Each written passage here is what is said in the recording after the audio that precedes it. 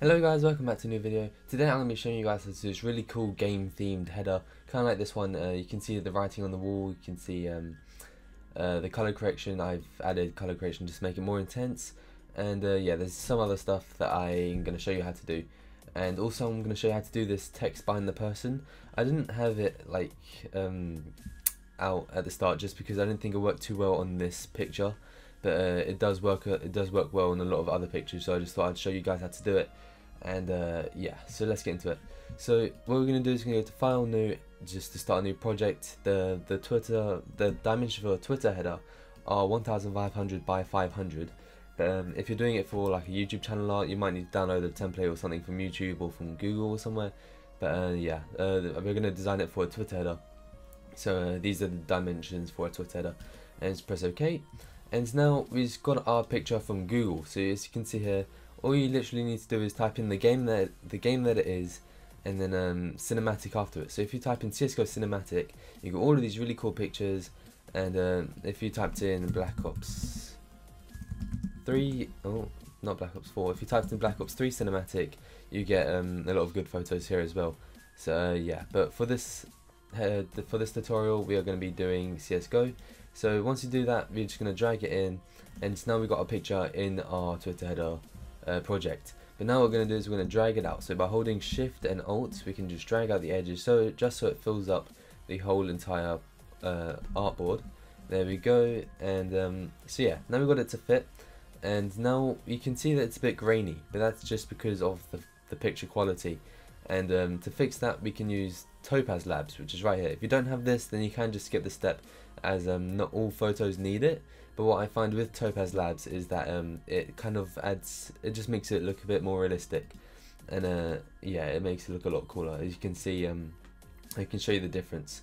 So so yeah, so this is what it's like when it's being processed. I'm using JPEG Lite, and these are just the last settings I use. So you can just copy these. Most of these are default. Well, all of them should be default besides from the overall strength. But you can see this is what it was like, and then this is what it's like processed, like after we've edited it in Topaz Labs. If you don't have, like I said before, if you don't have this plugin, you can skip it, although I do recommend using it, and I do use it for quite a lot of my projects. And okay, so we just press confirm, and in the bottom right corner it will process it and do all of that kind of stuff. And now what we're going to do is we're going to right click on our background image, or the image of the game. We're going to right click and then go to rasterize layer. That just means that we don't have to process the image every time we move it or anything like that. Okay, so now we've done our Topaz Labs and it looks all really realistic and all that. We're going to duplicate our image layer just by pressing Command J or Control J if you're on a PC. And now what we're going to do is we're going to go to Filter. Make sure you have the top one selected. I'm going to go to Filter, Blur, and then Gaussian Blur. And for this, I think probably about 2.3 or 2.4 would be pretty good for this image. Obviously your image might vary, but yeah. So now what we're going to do is we're going to go to our eraser tool, and we're going to erase the objects that are closest to the camera.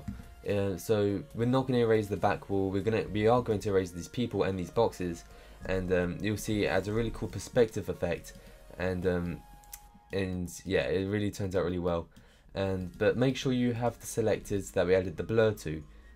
Make sure you have that layer selected, just so you're not erasing any layers that you don't want to be erased.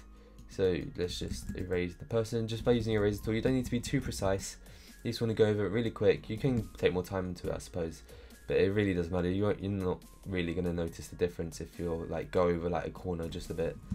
But if you do mess up, you can just press Command Z, and that will undo it. If you do want to get really like in detailed with your blurs, you can change the opacity. So for objects that are really close, you'd use a really low opacity brush, and for objects that are further away, you'd go higher up, just so there'd be more blurred than the objects right in front of you. And yeah, that adds a really cool effect too. So let's just go over this person real quick, and then the last thing we'll do is this wall right here, and you can see like it kind of gradually goes into a blur.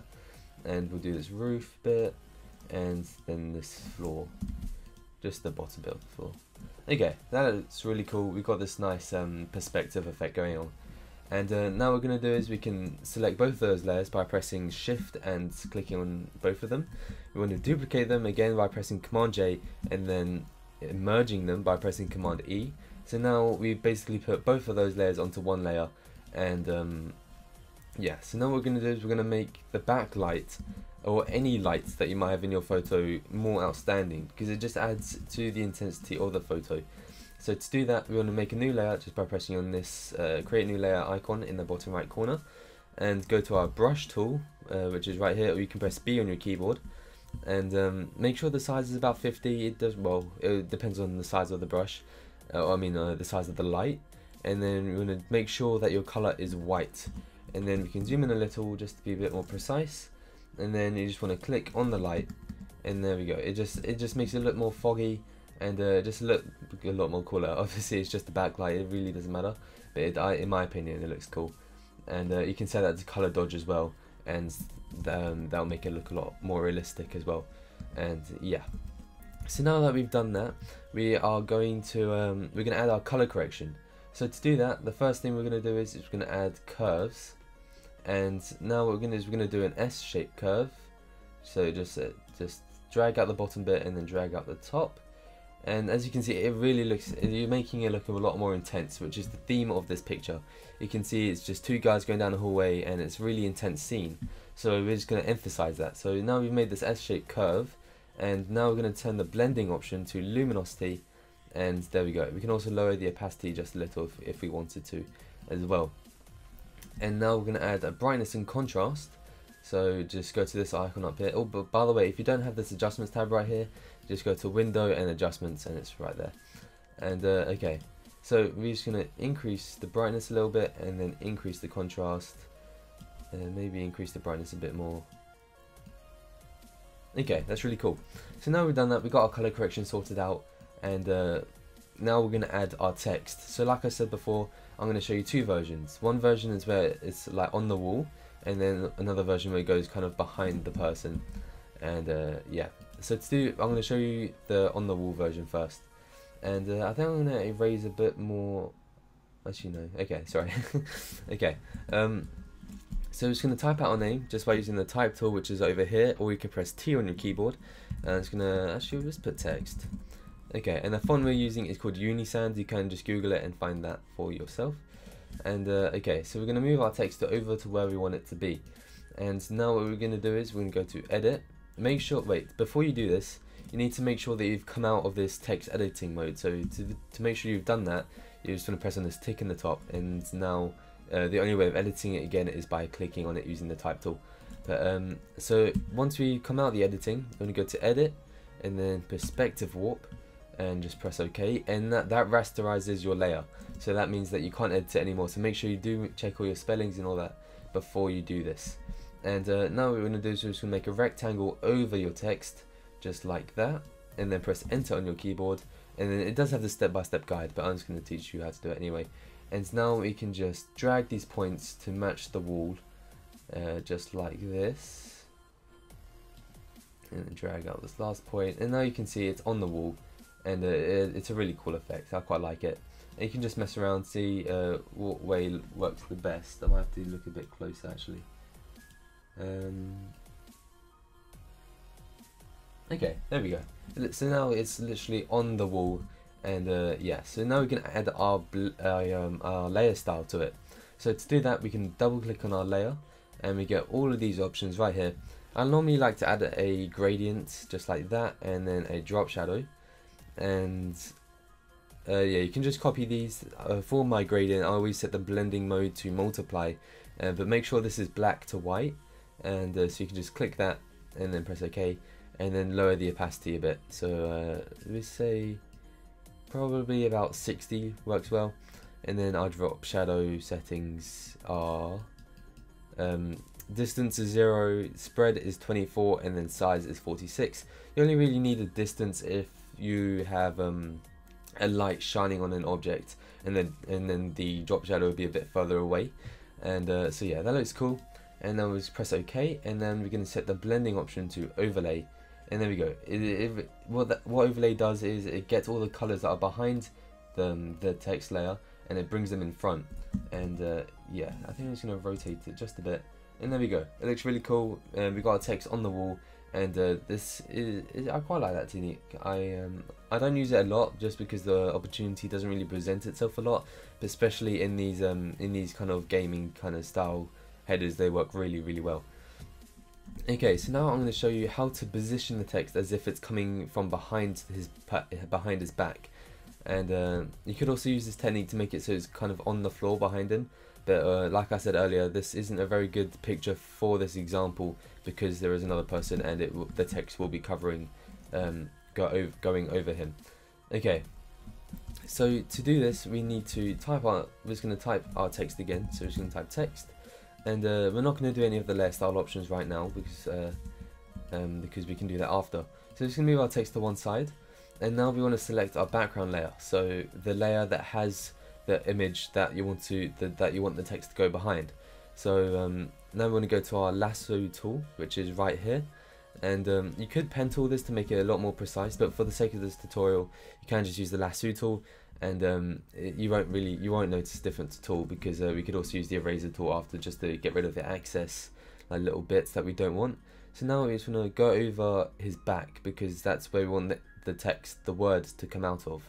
So we just want to go over his back. We don't need to go over his whole body, and then we can just cut across and then just let go, and now we can just press Command J, and what that basically does is we duplicated his back. And if you can see a bit of the background here and you don't want that and you want it to be really precise, you can just go to your eraser tool, which is right here, or you can press E on your keyboard, and then you want to right click and then make sure your hardness is on 100%, and then you can just erase the little black bits, and just like this, and then we've got one more there. And okay, so now we've got no excess space, and now we can show our background layer, and you wouldn't know that there is this back here because it is basically the same image. Okay, so now I want to go back to our text layer, which is right here. Just going to drag it to where it would be coming out of his back, and then just going to drag the layer below the back, and there you can see. Let me just change the color a bit just so it's a bit easier to see. So let's change it to maybe a grey. Okay, and now you can see that it's kind of coming out of his back, and it looks really cool. And yeah, this, like I said before, like twice already, this image doesn't really work well just because you're covering the other person's face, but it does work on a lot of other images. And if you wanted to make it look really realistic, you can use our brush tool, which is right here. Make sure you're doing this on a new layer, so you must click on the new layer icon, and then change our foreground color to a black, and then we can just add a shadow behind the person, and there we go. It looks like the person is casting a shadow onto the text, and it looks really cool. And we can also just copy and paste this layer style onto this layer style just by right clicking on this layer style, which is right here, and just right click, then go to copy layer style, then go to this text and press paste layer style, and there we go. Obviously the overlay probably won't work as well, and there we go. We just basically copied the layer style over. And that's how you do a really cool game themed Twitter header. So if you did enjoy this tutorial, don't forget to like, comment and subscribe. Thank you guys for watching, and I'll see you guys in my next video.